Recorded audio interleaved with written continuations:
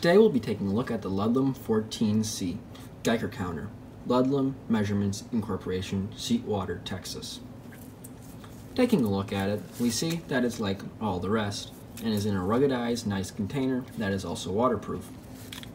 It is around 1.3 kilograms and 1.6 with the batteries installed. For the Freedom Units lovers out there, that calculates to 3.5 pounds with the batteries and without 2.6 pounds. Unlike the rest, this one comes with a cesium-137 source on the side, which outputs beta and gamma. Closing that back up, let's look at the face. We see the handle with the detector holder. We see the dial, which can read 1000, 100, 10, 1, and 0.0. We see the Type-C connector, the on-off switch for the audio, and the speaker on the side, rated at 60 decibels, the fast and slow switch, the reset button, which moves the dial all the way back, and the battery test button, which moves the dial to the spot where it's testing to show that the batteries are good.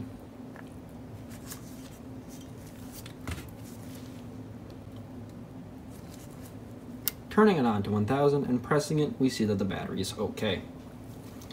Now, what's interesting about the Ludlum 14C is that it can have an external scintillator probe or gamma radiation probe and a GM detector, but it also has an internal Geiger muller tube, which you can hear it clicking.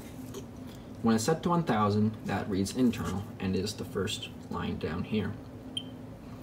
This reads in milliroentgens, and then for the Type-C connector, which connects to the external detector, it can read in count per minutes and microroentgens per hour.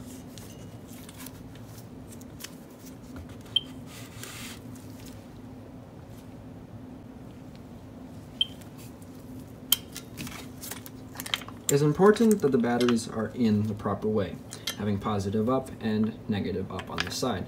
If they're put in backwards, then when pressing battery test, it'll move down instead of to the battery okay.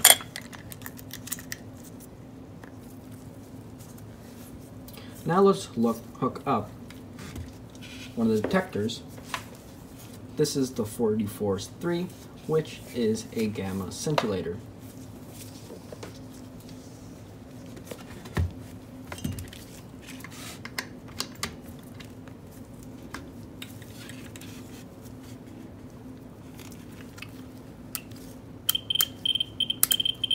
Turning it on to 0.01. We see that it maxes out already, so let's move it up one.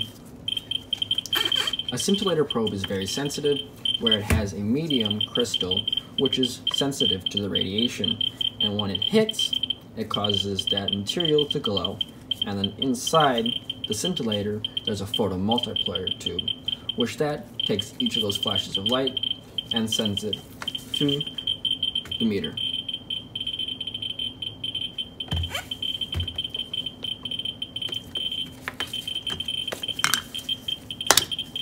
You see it clips on at the top and is held there. Pressing the reset button, we see that it moves all the way back down and will steadily regrow to where it was. Let's move all the radioactive materials away and get a basic reading of the surrounding areas. Now that all the materials have been moved and there's nothing nearby the probe that's radioactive and it's just natural background, we see that the average around here is around 600-ish counts per minute and steadily bouncing between 600 and 700 counts per minute. Now that we have our baseline, let's bring some radioactive material in and test it.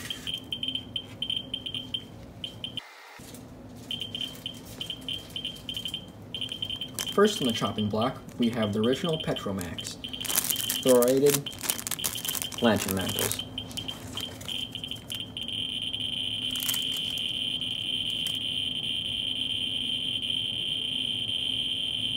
Maxed out, so let's move up to times 10.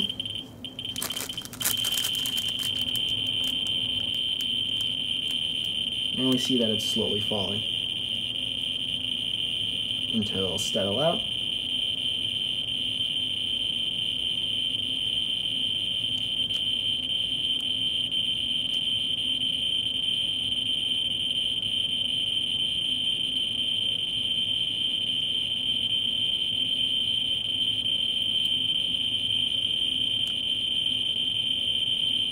And it's settled out around 13,000 counts per minute. Now it's on the times 10 setting, so we're going to take the reading that is shown on there and times it by 10. And vice versa for either on 0.1 time scale, it's direct reading what it's on said, times 10, you times it by 10, and times 100, times by 100, and times 1,000, moves to this bottom one, and it's just the internal GM.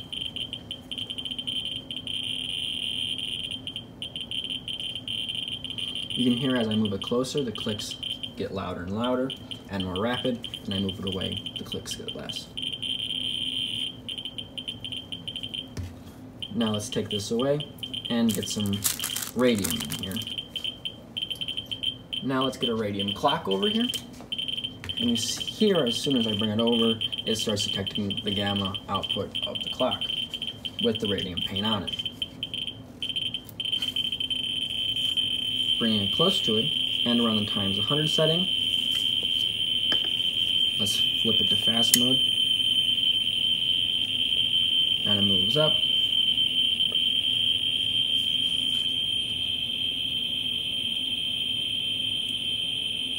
And it's bouncing around 20,000 to 3,000 counts, 30,000 counts per minute. Taking it away. Drops down, and then bringing it back. Scintillators are very sensitive, so you can measure the radiation, even if it has very low amount of radiations from a good distance away.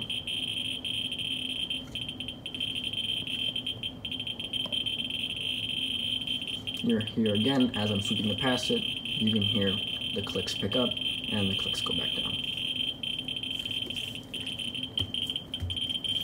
Now let's bring an americium 241 pellet from a smoke detector in.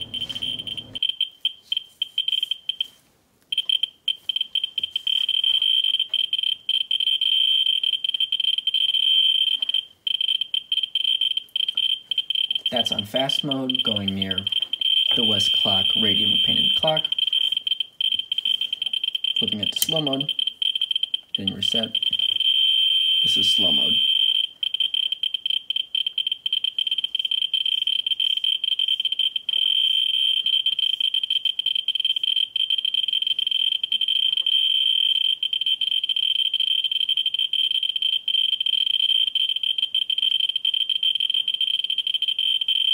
So by slipping it to the fast or slow mode, fast is 4 seconds, or slow mode is 22 seconds from 10% to 90% of the final reading.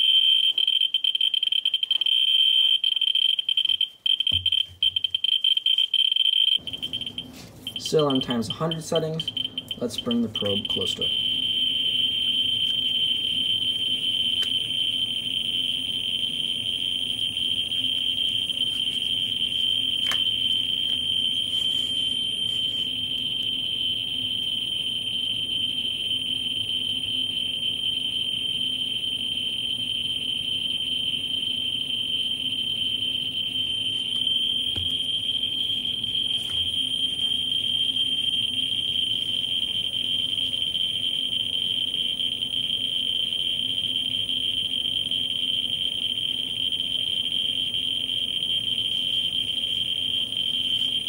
And we see that it flattens out at about 120,000 counts per minute.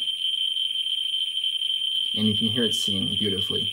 If you don't want any clicks to happen, you can just turn off the audio, and it gets much quieter.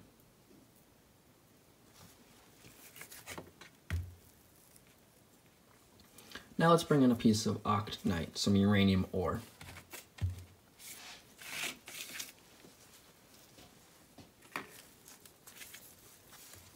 Flipping it back down to ×1 scale, and hitting the reset button to zero it out, we can measure the octanite. But let's first turn the audio back on.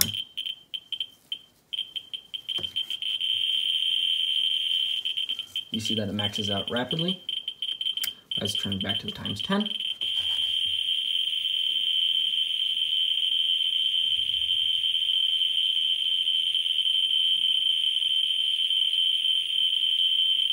Maxes out again. Let's turn it to times 100.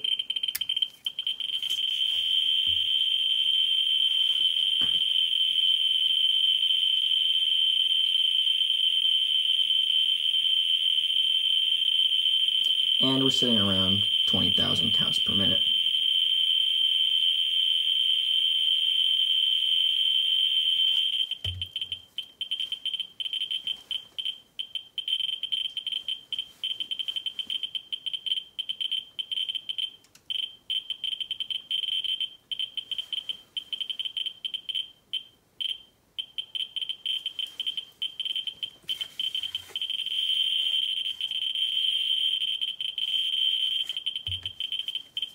Very sensitive. Even bringing it next to the side, it starts to line, even though it's not in front of the detector part. The gamma radiation penetrates through the sides of the detector. Let's put this back and get another sample. Here we have a vial of thorium dioxide made in a previous video.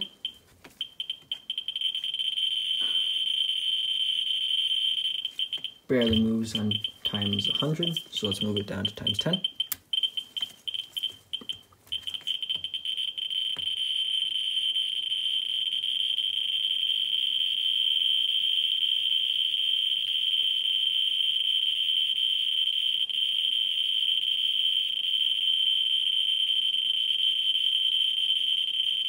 And we're sitting around 8,000 to 9,000 counts per minute.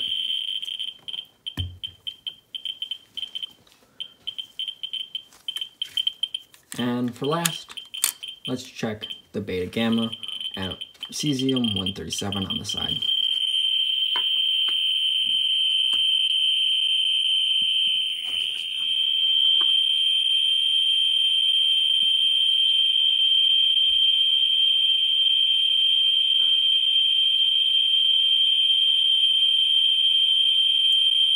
Reading a little bit less than 30,000 counts per minute. Now let's turn it off and check out the insides and compare it to the CDV 700.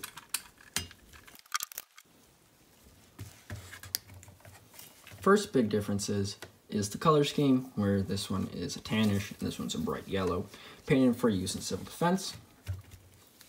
The next big difference is the handles, where this one is the actual Geiger muller tube and this one has a regular handle.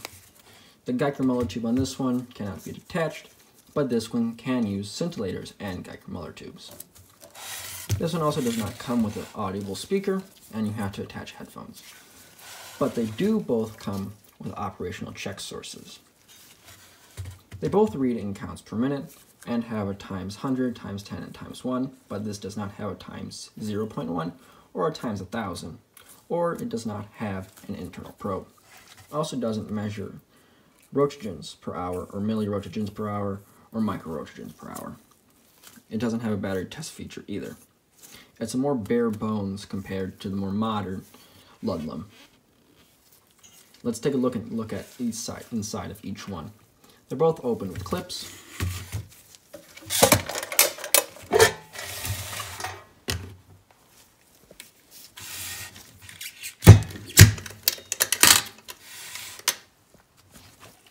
First, this one is a lot simpler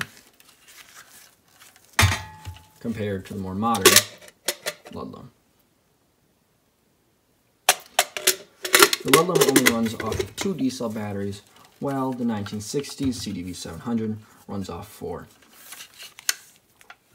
This one has the calibration inside, and this one has an external calibration where you remove these panels and you can calibrate the high voltage.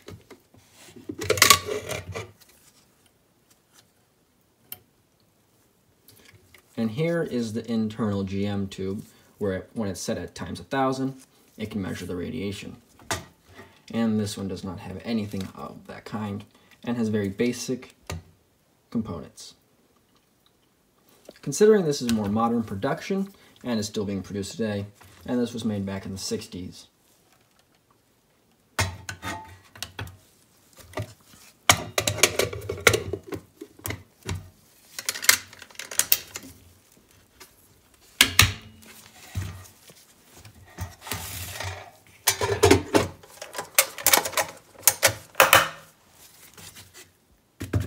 Both detectors are nice and ruggedized and will last many years to come.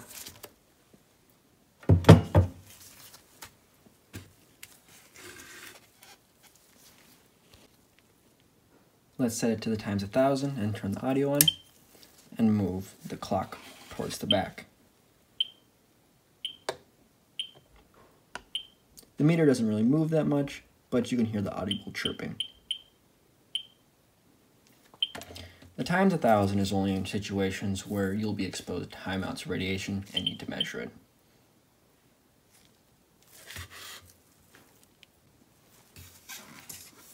Thanks for watching, and see you next time.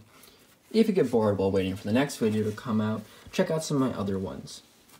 And if you want to have input on upcoming videos and projects and talk about general sciencey stuff, check out the link in the description, which has my Discord server.